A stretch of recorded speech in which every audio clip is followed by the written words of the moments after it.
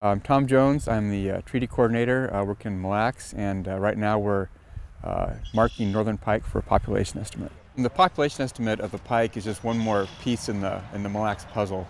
It helps, and we can use it in a number of different ways. One is to look at what is a safe harvest of northern pike, how many pike can we remove from the system.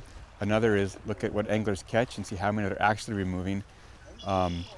And then it also helps us to gauge whether our gill nets are accurately reflecting changes in the population. To do a study like this, you need to do a marking phase and a recapture phase. So what we did right now today is the marking phase, where we set trap nets like these in a number of places around the lake and in tributaries. And we catch northern pike, we measure them, we look at their sexes, we mark their fins so we can recognize them later.